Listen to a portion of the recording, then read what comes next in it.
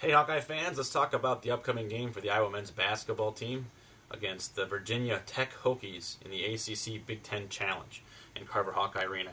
Tickets for this game are $20 for adults, $5 for anybody 18 and under, and if you are a University of Iowa student, you get in free. Please pass that word around. University of Iowa students get in free to this game.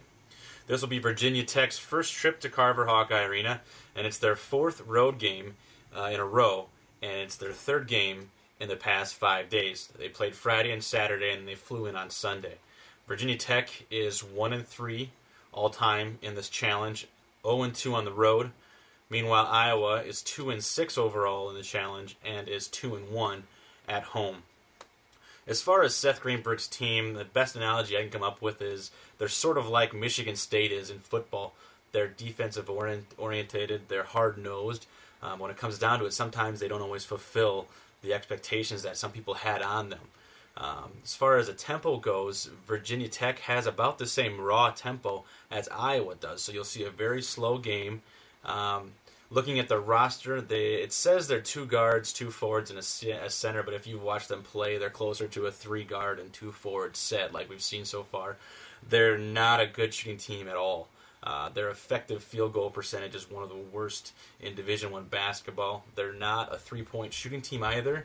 Delaney has actually made more trays, 13 of them, than the entire team has combined, 11. As far as the key players for Virginia Tech, I'll just hit back on Delaney, as I just mentioned. If you follow any kind of college basketball, you know that he's one of the best players in the ACC. He's leading the league right now in scoring. I think he has over 22%. Or 22 points per game, and he's leading that league in scoring. He'll likely be on the court for all 40 minutes. He plays a ton of minutes. He can stroke it from downtown. He is the one player that you will be dangerous from outside, but also he can slash. He's a good slasher, and he also has got good handles, and he can pass well. So all around, very good game for this combo guard. It's probably going to be impossible to contain him, and he's going to get his. Doesn't necessarily shoot a great field goal percentage, but he's going to get his points. He puts up a lot of shots. The player I think Iowa's going to have the most trouble with, and the player they're going to focus the most on, is their 6'7" junior power forward in Jeff Allen. He's a back-to-the-basket guy, but he can also take it out and shoot the ball from 15 foot around that area. He's a rebounding machine, a double-double type of guy. Iowa needs to keep him off the glass to have any type of chance in this one, both on the offensive glass and the defensive glass. He's prone to foul trouble, though, and that's the good thing. He's had at least 3 fouls in each game so far this year, and he's actually fouled out of the last 2 games. There's some stats I want to throw at you real quick here about Iowa. 38.5% of their opponents' points have come from beyond the arc, and that is the 7th largest percent in the entire nation. So the 3-ball has absolutely killed Iowa this year, and they've lost a lot of games because of the 3-point shot, not only on defense but offense as well, as you know. VT, like I said, doesn't shoot the ball very well beyond the arc. That's going to help Iowa in this one. Additionally, Virginia Tech shoots the ball pretty well from the free throw line.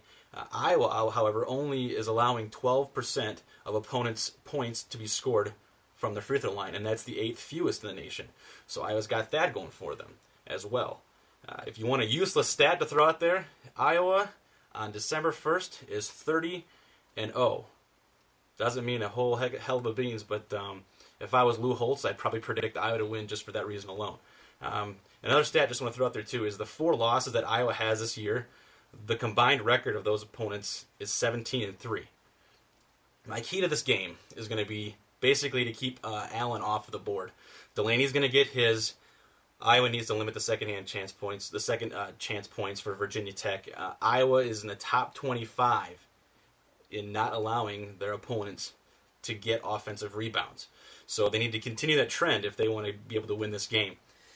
Last game, Iowa had 15 offensive rebounds, and that created 20 second chance points for them. That was huge on that end as well. And if they're not shooting the ball well, which we have no reason to believe they're going to shoot the ball well in this one, especially because Greenberg's team has phenomenal defense. But secondly, Iowa hasn't shot the ball very well at all this year.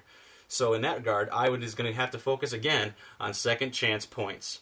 Additionally, like every preview we had this year so far, Iowa has to take care of the ball. They are one of the worst teams in the nation in steals allowed per offensive possession.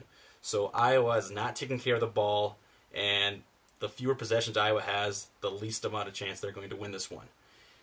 as I said earlier, fatigue might be an issue for Virginia Tech. This is, like I said, this is their third game in 5 days, so they might have some road woes here, but who knows until they get on the court. Prediction on this one, I believe it's a winnable game for Iowa. I think both teams are very evenly matched. Virginia Tech has some better athletes than Iowa.